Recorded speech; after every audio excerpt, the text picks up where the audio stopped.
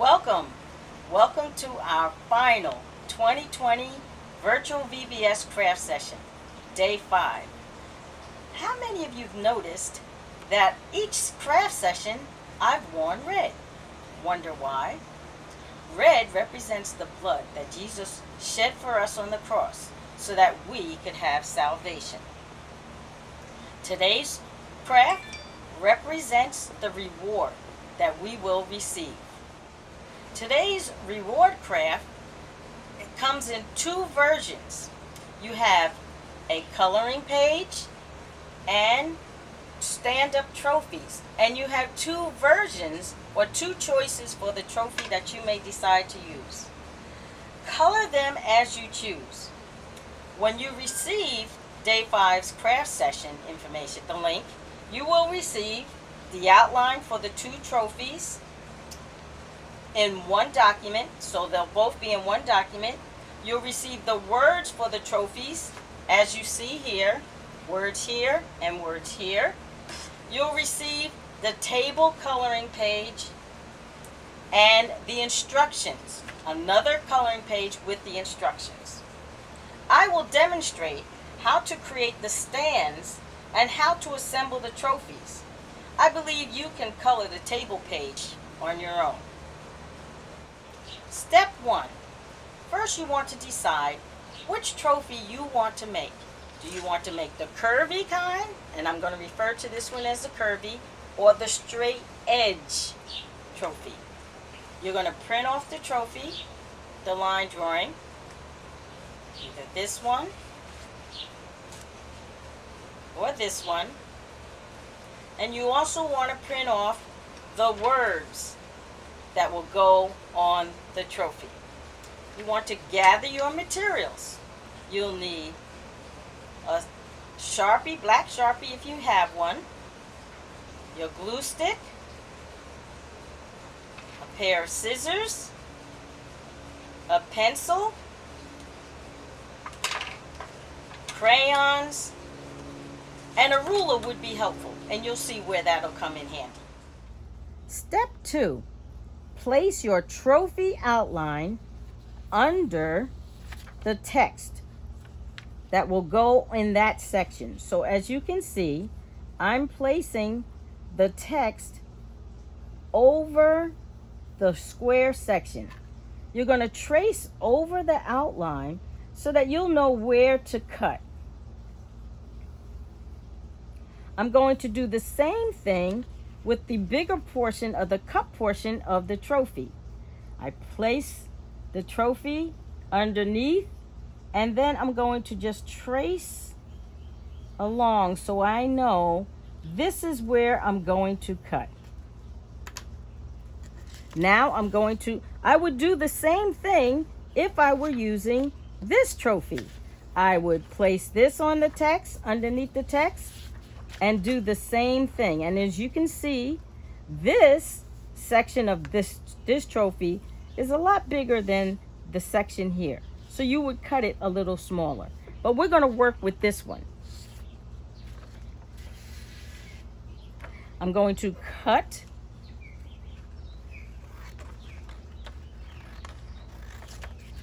around the line that I drew.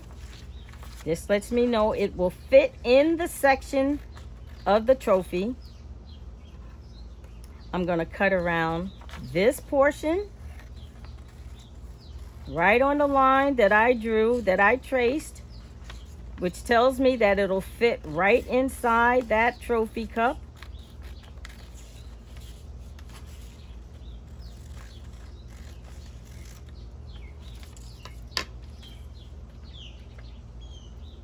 And now I know that this will fit here, and because I traced it, this will fit here. Step 3, using your glue stick, you are going to glue the back of each section.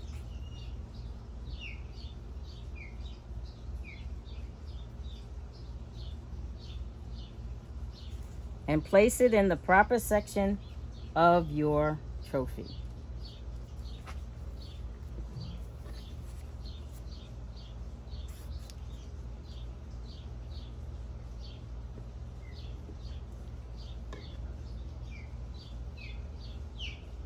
Perfect fit because you traced on that section.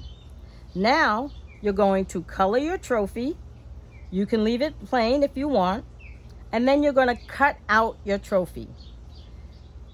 Step 4.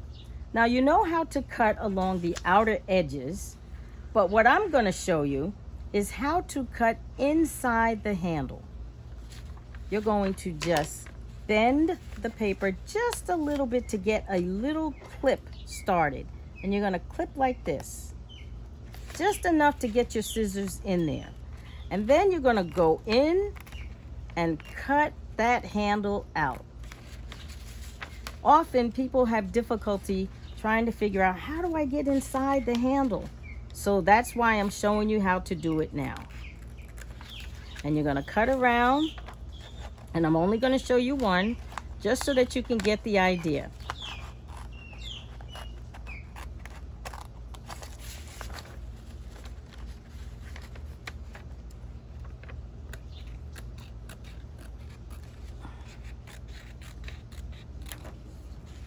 So once you've cut out all of the trophy, then you cut out the sides and you have a trophy that looks like that one standing here.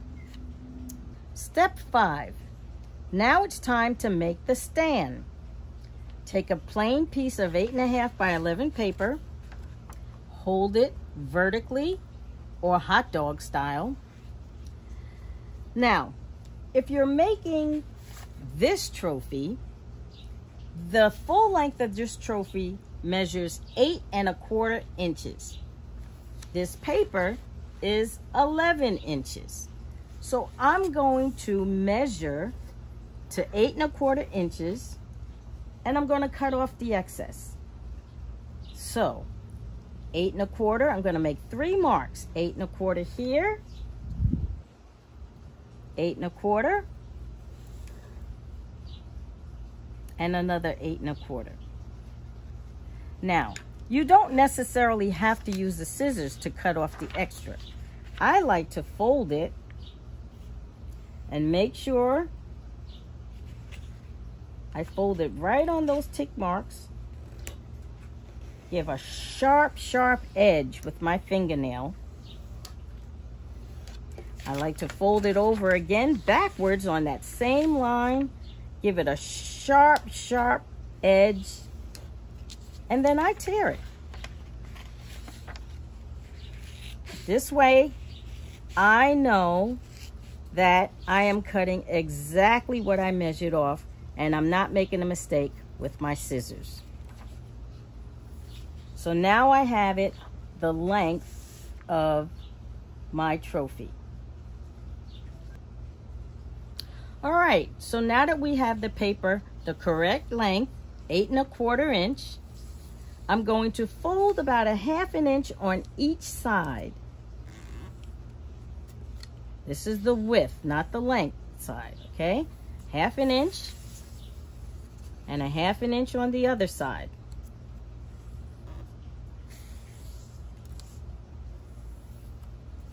Now, I'm going to fold the paper into 3 equal parts. You can measure if you want, but I'm going to estimate.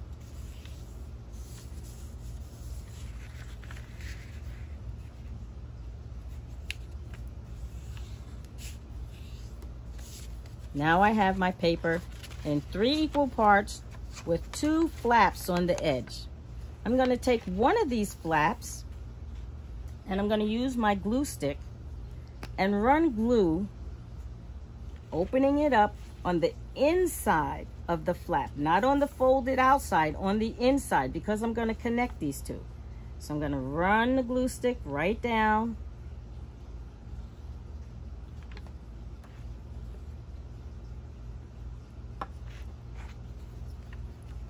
And I'm going to take this folded edge, I'm going to match it up to the crease here. And I'm going to fold that glue and make sure you're matching the edges up perfectly. You use a glue stick because it gives you some time to make corrections. And fold that edge over. This gives the stand some extra weight. And now you have your stand. it's time to attach your trophy or your coloring page to your stand. After you've cut out your trophy, like I have here, you're going to attach it to the stand. Now, let me give you a little hint. What I always do is I am going to place the stand and center it as best I can on the back of my trophy. I'm going to make 2 tick marks so I know that within these 2 tick marks, this is where I'm going to place my glue.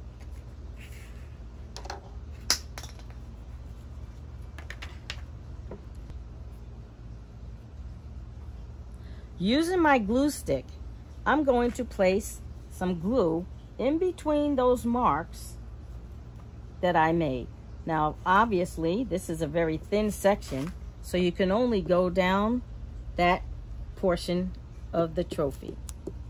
And you're going to go all the way down to the edge. Now, with the section that was glued over, this is giving you that extra weight. You want that part to be sticking up. And I'm going to place the trophy matching the bottom edge up so that when it stands in between those lines, and I'm going to place it down.